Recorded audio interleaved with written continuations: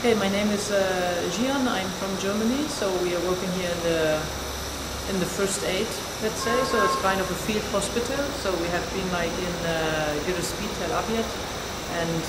due to the heavy attacks of the Turkish forces and their supporting forces, we had to leave that area. So now we are here in Ain Issa and we're doing like the medical care. Mostly we are handling here civilians, so there have been a lot of civilian casualties, women, children, like old people, of course also other injured people who are participating in this conflict,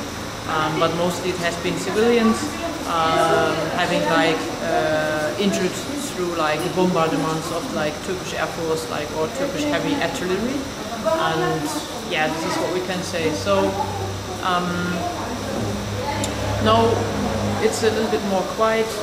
in these days, but I think tomorrow after like when the ceasefire will be over, so it will go on, also like the threats of the Turkish state and represented through Erdogan, they are saying they will to smash the heads of the people here, and we're talking about the civilians of like the civilian population here who are mostly seeing like the biggest casualties, and for this we are preparing for the worst and expecting the worst, because until now, seriously, there have been just like huge numbers of civilians being injured in this conflict. And yeah, so what we can say is that so it's actually really like a huge tragic. So when we see sometimes we have possibilities like to look like in internet and see like how states are condemning like the attacks of or the moves like of the Turkish military, but not really like stopping it, which could they be do. So it's actually it's like a huge theater. So what we see there is not that people are really interested like in a peace in this region. It's like of a power game, different forces like trying now to sell out like this area, and the people are trying to defend themselves and survive like under the circumstances of like a